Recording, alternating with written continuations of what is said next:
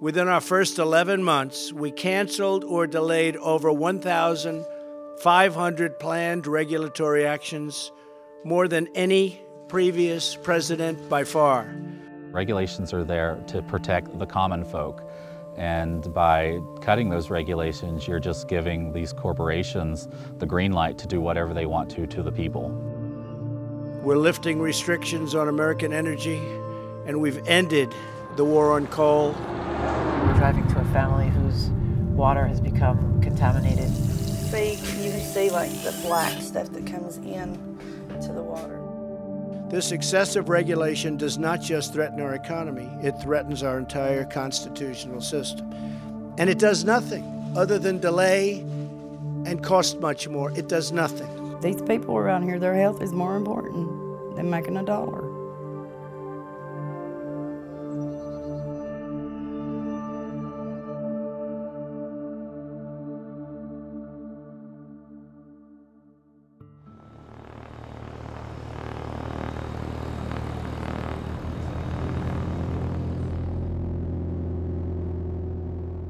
For decades, coal companies have been blasting off mountaintops in Appalachia to excavate coal buried hundreds of feet deep. I mean, look at the scale of that thing. Yeah, that's a big mine.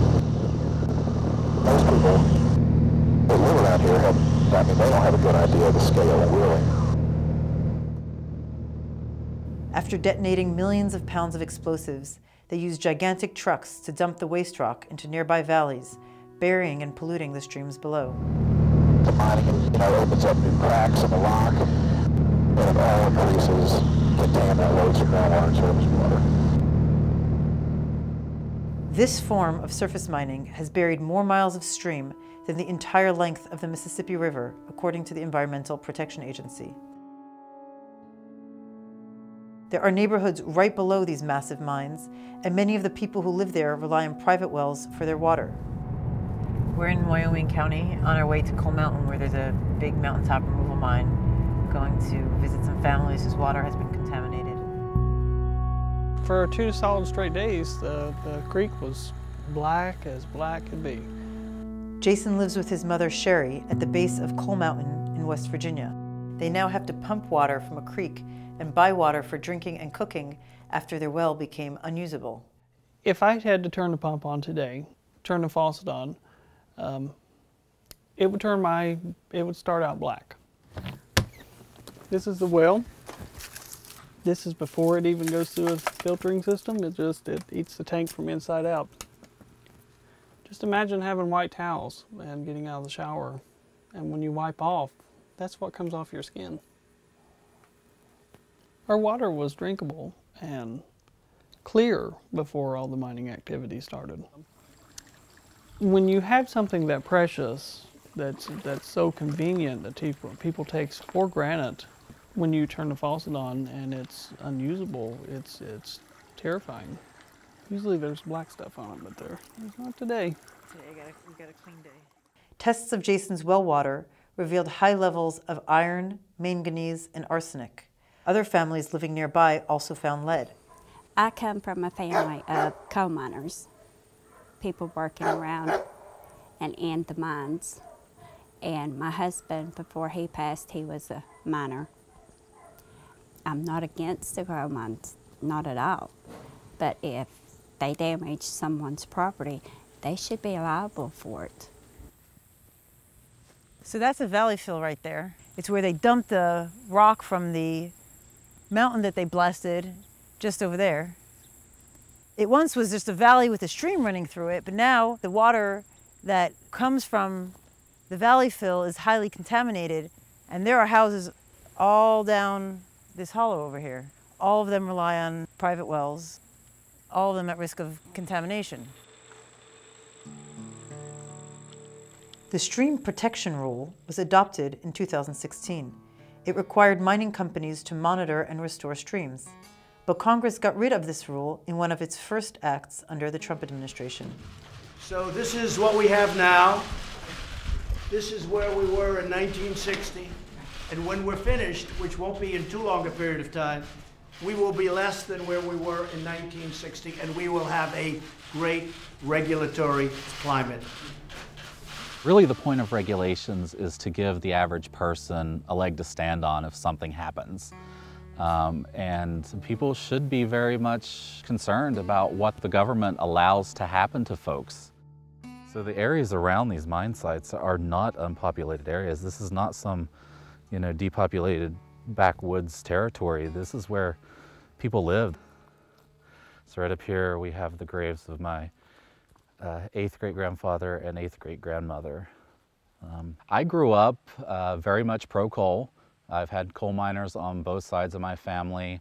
I really believed a lot of the rhetoric that came from the industry about how good coal was for West Virginia, but it's, they put us in the position to where we have to either choose our health or a paycheck when it shouldn't really be an either-or decision. And now, this peaceful resting place of my ancestors was completely surrounded by mountaintop removal coal mining. So there was a mountain over there? There was a mountain over there. The whole area was once, completely surrounded. You couldn't see out past the cemetery for the trees. And now that's all gone. Across Appalachia, 500 mountains have already been leveled or severely impacted by surface mining, according to an activist group, Appalachian Voices. There are strong data out there that show that there are health impacts. These health impacts sometimes can take decades before they even show up, and by then the coal is already mined out and the company is gone, and you can't pinpoint, what was the cause of your illness. Over a dozen studies published by public health researchers have shown much higher rates of disease and death in counties with mountaintop removal compared to counties with other types of mining or no mining at all. A lot of these homes have high levels of hydrogen sulfide gas in them, and so you cannot bathe in it, which is a good idea. You cannot drink it, but every time you flush a toilet, you're releasing that gas. Every time you run water, you're releasing that gas. And a hot shower releases tons of that gas. They're still being exposed. They can lessen that exposure, but they can't eliminate it.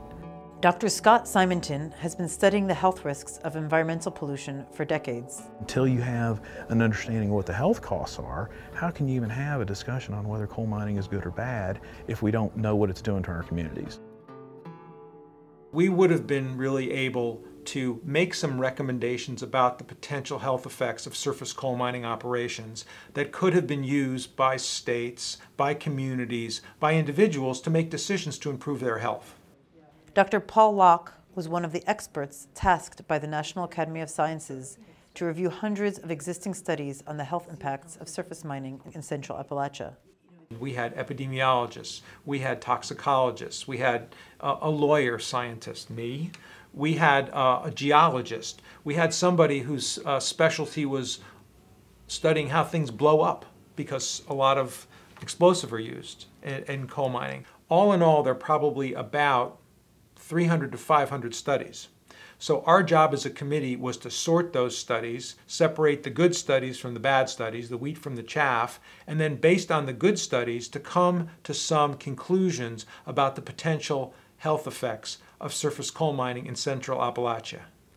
Under the Trump administration, the Interior Department stopped the study even though it was already half completed. We were at a critical juncture as a committee.